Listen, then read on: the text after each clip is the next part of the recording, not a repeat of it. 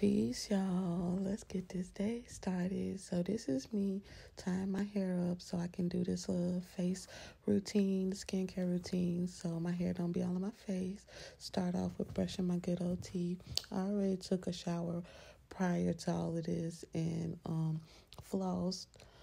Okay, and listen, Fae Base, this thing right here, this tongue scraper is a game changer. It may be a little nasty looking, but baby, it's a game changer.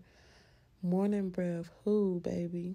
Okay, we got that CeraVe popping, okay, with the face cleanser. Because first comes the cleanse. Get in there, circular motions. And then I always use a white rag because you know what's real with a white rag, okay, and no dyes. This is the mask I created. Well, it's not really a mask, but I use it for exfoliating. But it got some oils in there, some cinnamon, turmeric. There's some other stuff I can't remember. And this is the mask that I did this week.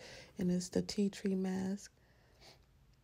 And it feels so good. It smells good. It works really good on my skin. Yeah, I really like that mask.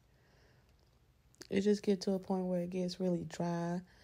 And it just feels like your face is tightening. I love it. It's me wiping it off. And then we're going to get into the vitamin C drops. Yeah.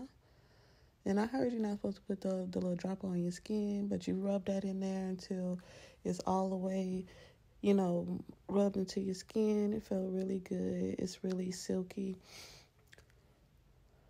Really silky. And that's the Crystal Fae carnelian oil. It's all about confidence. It's sunflower and coconut oil.